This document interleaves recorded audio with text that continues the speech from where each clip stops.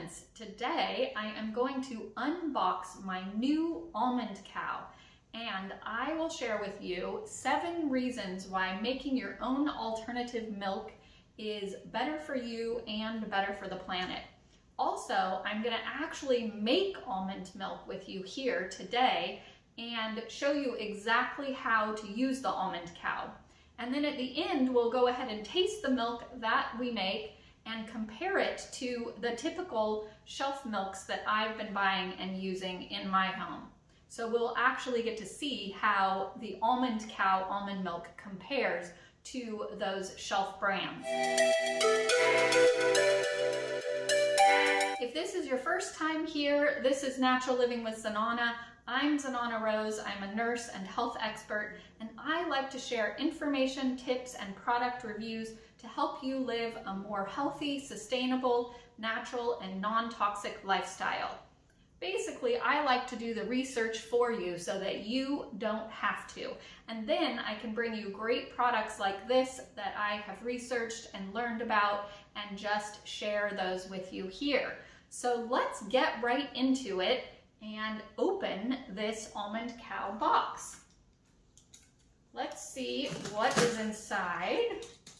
So first off, I pulled this brush out. Clearly that means that there's a milk jug that the Almond Cow comes with when you buy the starter set. But here's our first item. First, it comes with a bag of whole grain oats, and these are organic oats. It says for milking and breakfasting, and it says they are organic, certified gluten-free, USDA organic, and glyphosate residue-free. And it looks like it comes in a package that is pretty biodegradable. On the back, it looks like it has a milk recipe that you can use to make milk in your Almond Cow as well. So let's see what's next. They packaged this in here pretty tight, which is excellent because that means that they used the least amount of packaging possible to ship these items to us. So next we have coconut shreds for milking and baking. Again, they are non-GMO, organic, and glyphosate residue free. It even tells us the country of origin on the back of it. These come from Indonesia.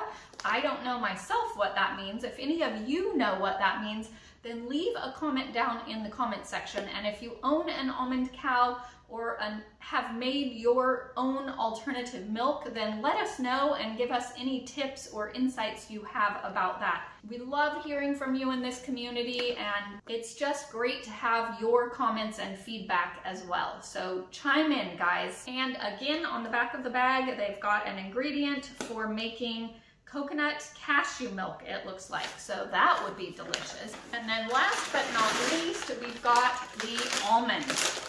So the almonds, again, another 3-pound bag. They're all 3 pounds. This one's for milking and snacking. They are bee-friendly, non-GMO, and USA grown almonds. They are certified by the Pollinator Partnership, which is actually a bee-friendly organization that makes sure that the almond farmers are using best practices when they're farming their almonds. It says glyphosate residue free and non-GMO. All of their products that they sell are from Almond Cows. One of the many things to love about the company for sure. And then again on the back there is the almond milk recipe, and this is actually the recipe that we are going to use today. Here is the big box. I'm sure this contains our Almond Cow. On the front it says Almond Cow, the plant-based milk maker, and then with better ingredients sourced for you, coconut shreds, almond, cashew pieces, whole grain oats, some of the bags that we just pulled out. On the other side it says wave goodbye to shelf milk. That's what this is all about here. Share what you create at Almond Cow. And then on this side it says make better milk faster. And it actually tells us exactly how to do it. And that's what we're going to go through today here on this video. So as we open it up, we see that the packaging is recyclable, so that is excellent. And then we pull out our Almond Cow. It does look like it has a single-use bag. Don't love that. I'm not sure why they put that on there, but that is a drawback. but at least it's only one single-use plastic bag, so that is good. And next we've got a little thank you with a lot of information about how to use the Almond Cow. Super quick and easy instructions about cleaning it and what to do with your pulp, how to clean your jug, and about the ingredients. And then we've got the plug, so we will need that today. Last but not least, you get a little Almond Cow sticker. Very cute. The last thing in the box is our jug. And here is the milk jug, you guys. Isn't that sweet? I love it. So it's got a nice, easy to use lid. Hopefully this is a good type of plastic to use for these lids. I didn't look into that at all, but I would imagine, given the sustainability and what they're doing with the rest of their packaging, that this would be a plastic that is pretty safe or doesn't have as many unsafe, toxic components to it. I'm guessing I'm going to want to wash this out with a little hot soapy water before I use it. I will also wash out the Almond Cow as well before we get started with making the recipe. So let's just talk about the 7 reasons why making alternative milk is better for you and me and better for the planet. Almond Cow has a lot of really great information on their website, and I will put links to those in the description. They have a big page about sustainability and a sustainability report that they've created. You can download that and take a look at it. There's lots of good information on the website, but I'm just going to summarize it for you here.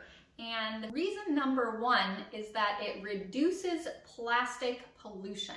An estimated 8 million metric tons of plastic ends up in the ocean each year, you guys. Shelf milk cartons are actually made of both plastic and metal. Surprisingly, only 9% of plastics are actually recycled. The rest of it just ends up polluting our earth. These are the 2 shelf milks that we have been using on a regular basis, and most of them come in packages like this. So you can see that it's this Tetra Pak carton, which can be recycled, but not many of them actually do end up getting recycled. And the same with the nut pods, and then you see that the tops are totally plastic. So this part does not get recycled at all. The other brand that we have been using in our household is Califia, and Califia comes in a plastic container that is recyclable, but again, only 9% of plastics are actually recycled. Getting something like the Almond Cow reduces this plastic pollution tremendously. In fact, according to Almond Milk Cow, you can actually prevent 5,000 plus single-use cartons like these from polluting the planet. Number 2 is when you own an Almond Cow like this, you actually produce less CO2 than in the manufacture of those shelf milks. And you get more almonds per cup of your almond milk than the shelf milk almond milks. Almond Cow almond milk has 21 almonds per cup, and shelf milk has about 3 almonds per cup. So big difference there, you guys, and so much more nutrition if you have that many more almonds in your almond milk. And that brings me to the next reason that the Almond Cow is better than the shelf milks, and that is that you know what's in your almond milk. You get to choose your ingredients, you know the source of your water, and you don't have all the extra ingredients, the fillers, even things like carrageenan, which isn't as much of a problem here in the United States anymore, but in other countries, carrageenan is still added to some of the alternative milks. So that is something to look out for because it is very unhealthy for our digestive system. And then next, Almond Cow ingredients are organic, non-GMO, they are pesticide residue free, and like we said, the almonds are verified by the Pollinator Partnership so that we know that these farms are bee friendly. Reason number 5 is that you get to use the entire almond. Who knows what happens to the almonds that are left after making these shelf milks? They're probably just thrown out and maybe not even composted. When we are making milk with our Almond Cow, We get to use the almond pulp to make yummy things like cookies and granola and tarts, oatmeal, and so many other things. So you're getting to use the entire almond, which is so much less wasteful and is actually saving you a trip to the store because you don't have to buy almond flour or granola, for instance. The sixth reason that owning an almond cow is more sustainable is that you get to actually send this back when you are done using it. So instead of throwing it out, you can actually send it back and they will refurbish it, reuse it, or even recycle it. So that is super cool. This is what we love to see because, again, you guys, we vote with our dollars. The things that we choose to buy tell these companies and tell other companies that this is the type of the thing that we want, that we are willing to invest in. These types of recycling programs make the companies responsible for the products that they are using. So they have to figure out how to dispose of this product. That's just excellent. I love that about Almond Cow. And last but not least, number 7 is Almond Cow. Almond milk is super easy to make. So they have mastered this system. You can make 5 to 6 cups of almond milk in just a few minutes, and the cleanup is super easy as well. This Almond Cow starter kit comes with the Almond Cow, it comes with the glass jug, bottle brush to clean your bottle, and it comes with these 3 items, the 3-pound bag of almonds, organic oats, and organic coconut. The whole thing is $259 for all of that, and they do give you a $10 off coupon. I have put a link in my description, so if you're interested in purchasing this, then you can go ahead and grab that there. I think it's a really good price, and eventually it's going to save you money because you won't be buying the shelf milks like you are. Most people go through 2 to 3 of those a week, depending on whether you're using creamer or just milk. When you add that up, it's a lot of money, and I think this will save you in the end, not to mention how much you're saving in pollution. So before we get into the recipe and starting to make the almond milk, I just want to encourage you to share this video if you know someone who might be interested in this type of information, because sharing this video and liking the video is how we get this information out to more people. So you can help with that mission. So hit the like button, share it with anyone you know might be interested in this information, and if you love videos and information like this, then definitely subscribe, hit the little bell so that you get notified when the next episode comes out. If you love unboxing videos for great companies like this, I do have a playlist of more unboxing videos, and I'll put the link to that up here as well, or you can find it at the end of this video. So be sure to check it out. So before we get started with making our almond milk, I'm just gonna take these over to my sink and I'm gonna wash them out with the hot soapy water, and then I will be back with you in just a moment to make the almond milk. So this is the recipe that I am going to use today, just a straightforward, simple almond milk. And you use either 1 cup of unsoaked almonds, or you can use half a cup of almonds that have been soaked in water for at least 4 hours or overnight. I didn't do 4 hours. I didn't have time to do that, so I did put them in some hot water, hopefully to expedite the process. But Almond Cow does recommend that you soak your almonds for a creamier almond milk, so I wanted to try that, of course.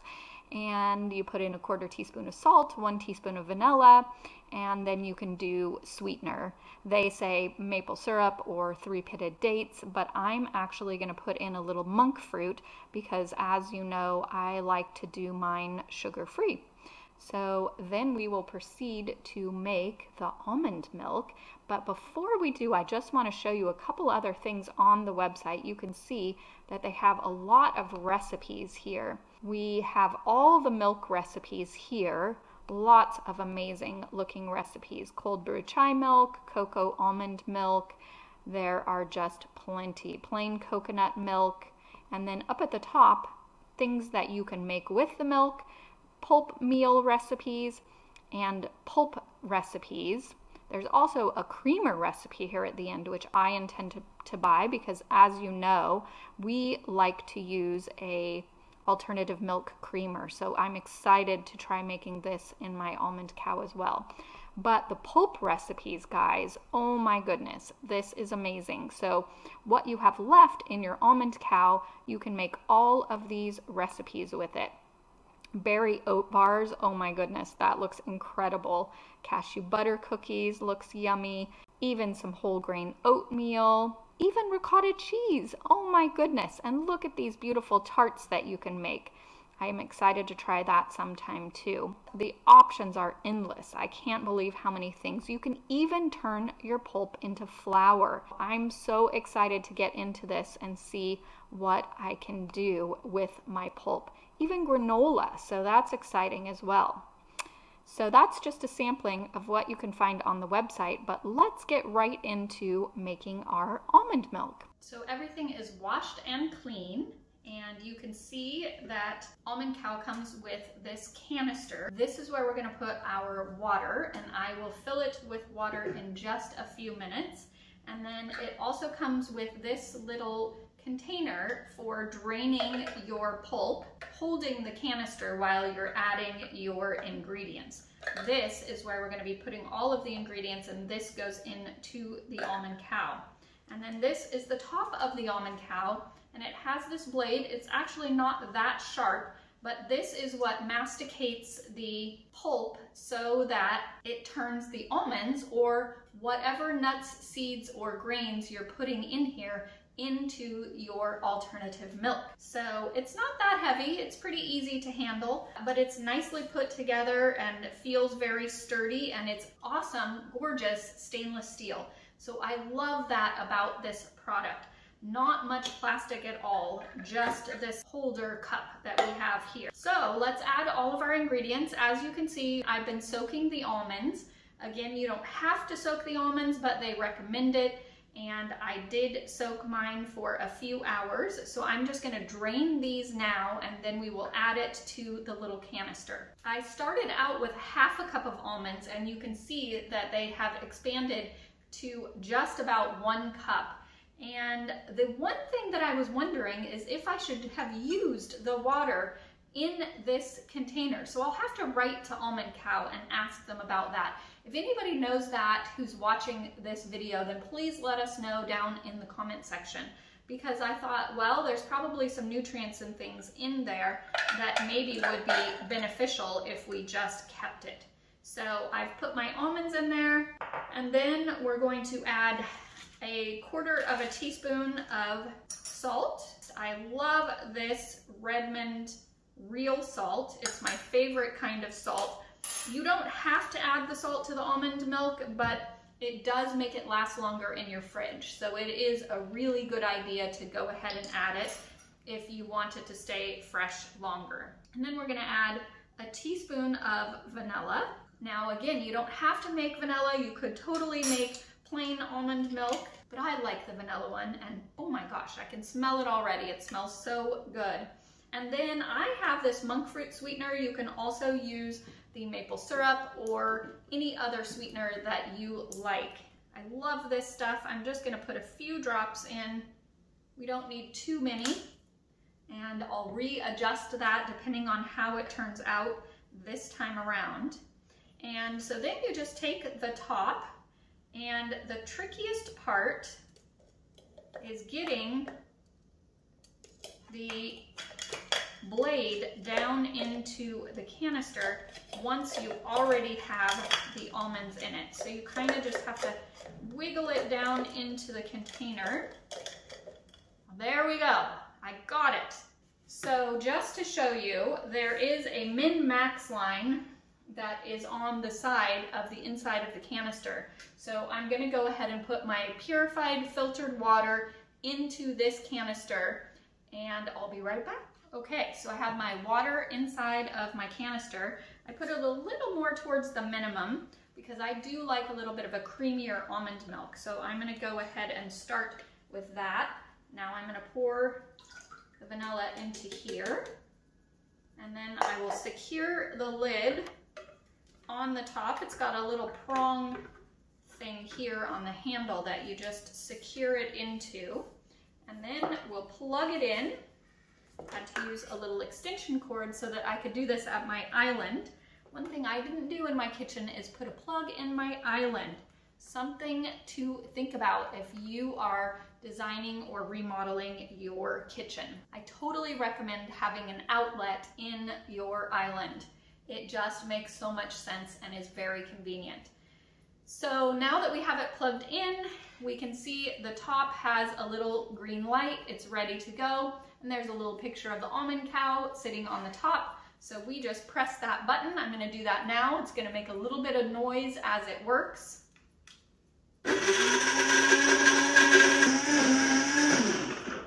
Okay, it looks like it's done. The light is solid again on the top. I didn't have you listen to the entire cycle. It did go through 3 little cycles and then it finished, and it really was not very long, you guys. So that is just amazing. So now we can take off the lid. Ooh, it's like frothy milk inside. Look at that. There we go. Obviously, you want to make sure you have clean hands when you're doing this, which I do. And here is a little bit of pulp on my blades. And then this is what it looks like inside. Wow, pretty amazing. So you want to set this into your little container here and just let it drain. So you can leave it there for about 10 minutes or so that it can drain. And then we'll add what comes out of the pulp back into the milk. I'm just going to rinse my hands really quick and I'll be right back. I decided to bring back one of my Marley's Monsters unpaper towels. If you haven't heard of Marley's Monsters, it's such a great sustainable household company. And I do have a video where I unboxed my package from Marley's Monsters. So I'll put a link to that up here so you can check it out as well. But these paper towels are fantastic, unpaper towels, I should say. And I love using them around my kitchen. So I'm gonna put one here just in case I need it for the rest of the video. So we're letting this strain. I'm gonna go ahead and grab a glass for my milk and we'll pour some milk into a cup. I will also bring out a cup of my almond milk that I have been using, and we'll do a taste test to compare the two of them. Okay, so before we test the milk, I just want to taste a little bit of the pulp because like we said earlier, we can use the pulp for so many things. And I'm just going to taste it to see what it's like here. Tastes a little bit plain, but also a little bit sweet. It's actually really good, you guys. I totally like it. Delicious. So I'll definitely be saving that. And I'm gonna make the banana nut muffin recipe that is in the recipe section of the website. They have so many great recipes. This is the almond milk that we have been using, just the Kirkland brand, unsweetened almond milk. It does not have carrageenan in it, but it does have a lot of vitamins. It has sunflower lecithin, locust bean gum, and gellan gum, a bunch of other things in it. It is organic almonds, so that is a plus. Organic almonds are hard to come by, and here is what it looks like. So it's somewhat thick. It's a little bit yellowish, goldenish. Maybe that's from the vanilla. And now I'm going to show you inside of my canister. I don't know if you can see that, but there is a lot of foam on the top of my almond milk. It's really cool looking. I'm going to pour a little bit of the milk into here. As you can see, it's a little bit more white than the Costco almond milk. So let's do the taste test. Smells good. I feel like I'm tasting wine here. Really good flavor, very almondy. It has a good consistency. I was a little worried that it was going to be too thin because I had read that and watched on other people's YouTube videos about Almond Cow that they thought it was a little bit thin, but I actually like the thickness and the consistency of this almond milk. Now, I also read that it could separate in the fridge, so you may have to shake it up each time you're pouring it for yourself. So that is just something to note. Now let me taste the Kirkland almond milk and see how it compares. Whoa, really different flavor. This one tastes a little more like cardboard. I have to say, the Almond Cow milk is so much better, you guys. I'm so excited because clearly I just invested in this device and I had no idea how it was going to turn out. Now granted, I did put a little bit of sweetener in here, not too much. I don't think it's enough to change the flavor. I just think this has a much better flavor. And again, like we were saying earlier, we have no idea how much real almond is in this milk. And it can be as little as 3 almonds worth of almond and the rest can be water.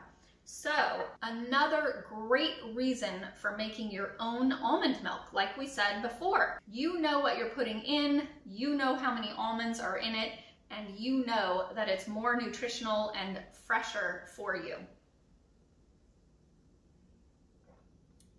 Wow, really good, you guys. I totally love it, and I'm really happy with my purchase. I hope that you enjoyed this video and this information about the Almond Cow. Again, I have lots of links in the description, so check those out, especially if you're interested in getting one for yourself. Clearly, so many reasons to invest in this device. Now, I have heard that you can make almond milk with your Vitamix. I might try that in another video just to see how it compares to this. I never even thought of it.